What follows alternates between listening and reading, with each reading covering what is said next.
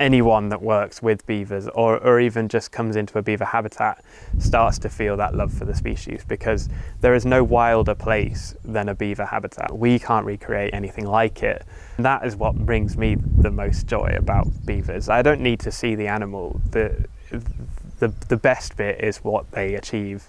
And it's a rodent. It's a spaniel-sized rodent that has a greater impact than pretty much any other animal apart from us and elephants. And that just brings me joy, really. My name's Taylor, or Tay Davies. I am the rewilding ecologist here at Rewilding Coombeshead.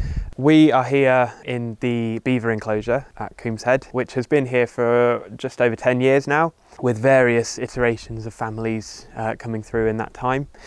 And we're up at the top pond, which is a man-made pond, which allowed us to introduce the beavers into here. They do need a little bit of water to set up shop. And what they've done is created 2 lodges at the back of the pond there.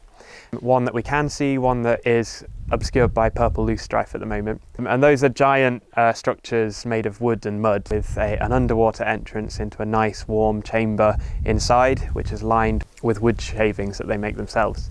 And basically that structure protects them from most predators, so anything from bears and wolves to otters and foxes.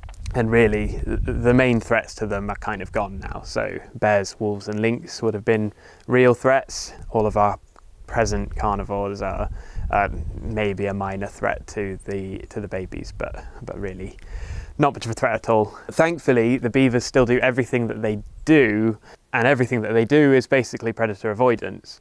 So all of their damming, their water modification is helping them to escape from predators.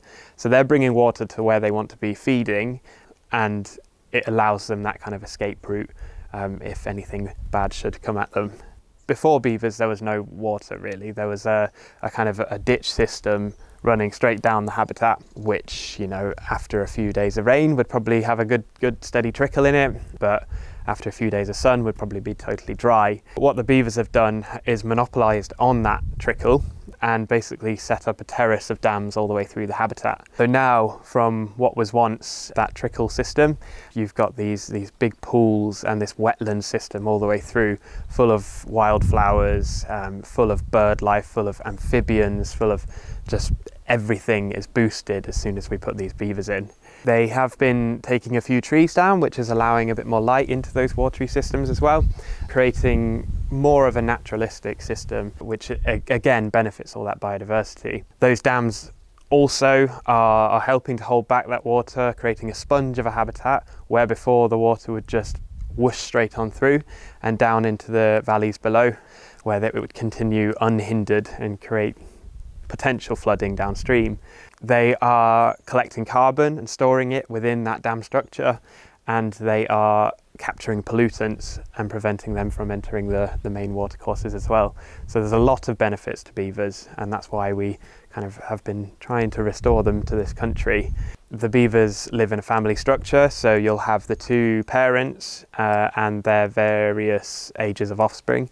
So in here right now, we've got the 2 adults, I think 3 kits from this year, and then 2 from the year before, and maybe 1 from the year before that. So possibly 8, maybe less. Naturally, in an unenclosed system, once they're about 2 or 3 years old, beaver kits tend to be kind of pushed out of their home territory and have to go and find their own way. There are exceptions to that. Sometimes if the habitat is of really high quality and the catchment is quite full of beavers, then maybe the kits can stick with the parents for a bit longer. But mostly around 2 or 3 years old, they go and find their own way. And then they'll head off downstream and set up territories. But that's a very dangerous time to be a beaver because they are so territorial, and beaver habitat by nature is very linear. So these juveniles or adolescents heading through the habitat will have to encounter lots of other quite aggressive beavers. So even when you've got that full suite of predators, the main cause of beaver mortality is other beavers and territoriality between beavers. So yeah, so in here we have that kind of set of that family. We'll have to remove that older kit probably at the end of the year, otherwise the parents will start to be aggressive towards it. And then they'll breed again next year, and it's a kind of cycle like that. So ideally, when you do move the kits, you need to pair them up first. Looking at the pond above us, there probably isn't enough tree vegetation around it. They do need quite a bit of trees to survive, because that's what they eat during the winter.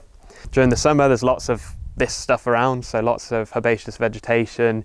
They've been recorded eating over 300 species of plant in the spring and summer, but once that all dies back in the autumn and winter, that's when they really start going for the trees, because they're the best source of nutrient-rich and energy-rich food at that time of year.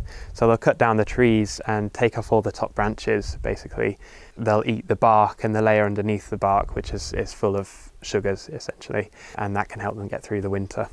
Beavers being rodents, their teeth are constantly growing, so we need them to be able to grind them down, essentially. The story of beavers has been really quite good here. A couple of farms away from here is the River Carey, which flows into the River Tamar, a couple of farms away from that. And so you fast forward to today, and there are now beavers all the way down the River Carey, all the way down the River Tamar, and they're starting to move up into various tributaries of those rivers. There really isn't much conflict with people in this part of Devon, because those river valleys are really well wooded. They're quite steep-sided, and so we don't have farmed fields going right up to the watercourse. We don't tend to have a huge amount of houses or roads going right by the rivers. The potential for conflict is really minimalised here, and we do tend to just not really hear of it. It's a case of us needing to be able to share with nature, which is something we need to learn to do, regardless of whether it's beavers or wildcats or, who knows, lynx or wolves in the future.